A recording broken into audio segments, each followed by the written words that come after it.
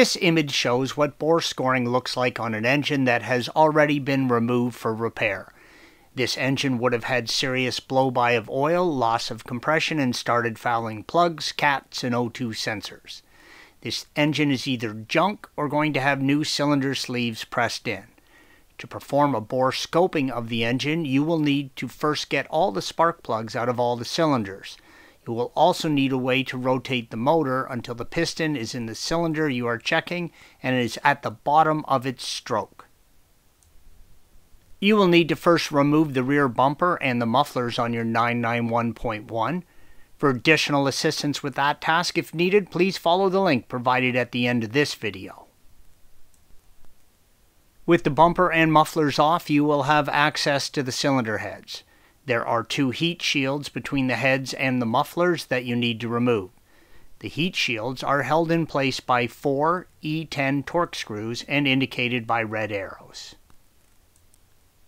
Remove the screws and slide the heat shields back and down and out from between the head and the muffler bracket. It will be a tight fit, but there's no need to bend the shields.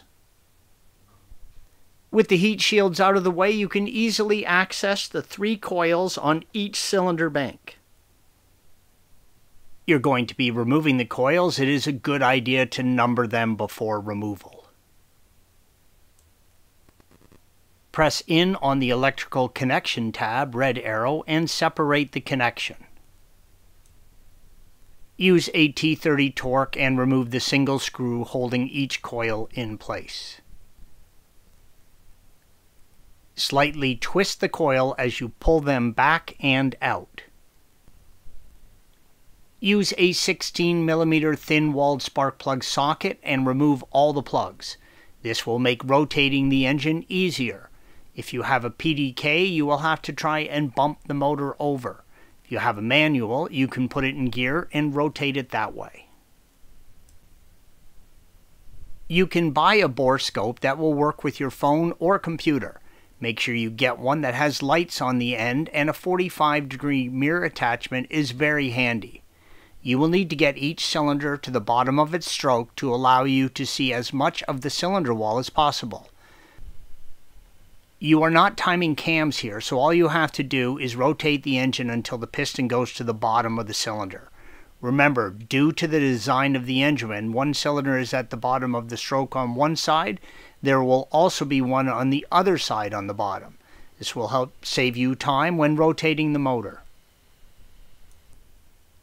Gently insert the probe into the spark plug opening, and if you have a 45-degree attachment, slowly rotate the probe until you can see all of the cylinder wall.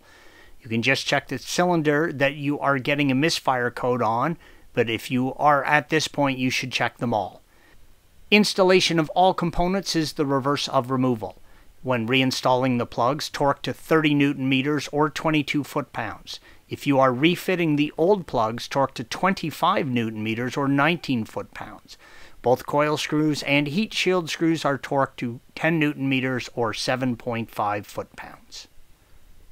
Thanks for watching.